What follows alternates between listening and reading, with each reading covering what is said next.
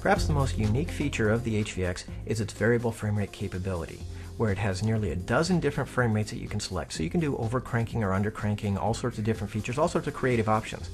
What you may not know is that the HVX is a lot more powerful than what it first appears. The menus give you the ability to choose 12 or 18 or 20 or 22 frames per second, that familiar settings that we know about in the frame rate menu. But you can actually get 36 different frame rates in there. All you have to do is edit your scene files. We have a section on the DVD that talks about editing scene files. Here we're going to show you why. First thing you do, save your scene files from the HVX to an SD card. Using the Card Functions menu, go out and save your scene files, and then once you have them saved on that SD card, let's load them into a computer. You can also load them into a cellular phone or some other PDA or something that could read and edit text files. So it doesn't have to be a computer, but obviously a computer is the most convenient. So we put that SD card into the computer, and then we run a text editing program. It could be Windows WordPad, or it could be Notepad, or whatever, but we just need to be able to edit that raw text file. So when you look at a scene file, you can see through here all sorts of different parameters and things that we could change. Not really necessarily any big reason to do that, except for this one, frame rate. On this one here, you can see this numeric value, and you see that that numeric value does not correspond to the comment that they've made here.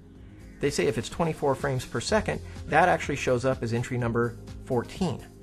14 is not 24. Well, the reason why this is because there's a wide variety of frame rates that we can map into the actual selectable frame rates. So here's the complete list of the frame rates that you can choose from. Anything from 2 or 3 or 4 or 6 or 8 or 10 frames. Any even frame rate from 2 up to 60 for the US version of the camera. For the European PAL Australian version, you get any even frame rate from 2 up to 50. Sorry, you cannot go faster than 50 on the European camera or 60 on the American camera, but you can get any even frame rate between there. Then you can also get a few odd frame rates, which include 3, 25, 23, and 27. Those are all available in both versions of the camera. So what you do is you change this frame rate to a number that you want to use, save that file back out to the SD card, and then we'll pull the SD card out, plug it into the camera, and when we go to load the scene file, you'll see that now our new frame rate is enabled. Now, a few things you need to be careful of.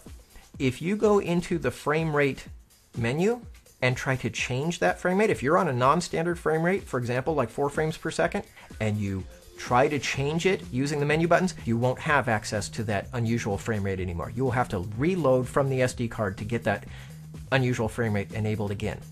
Now, the best usage of these frame rates is when you combine the scene file frame rate with the SynchroScan shutter.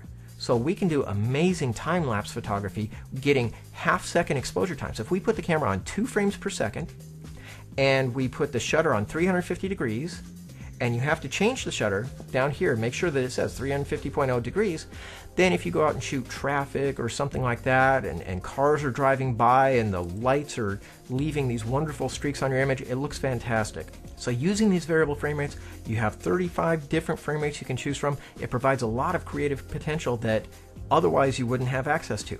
We do have to caution you that this is an unreleased feature. It is not documented by Panasonic. It is not supported by Panasonic.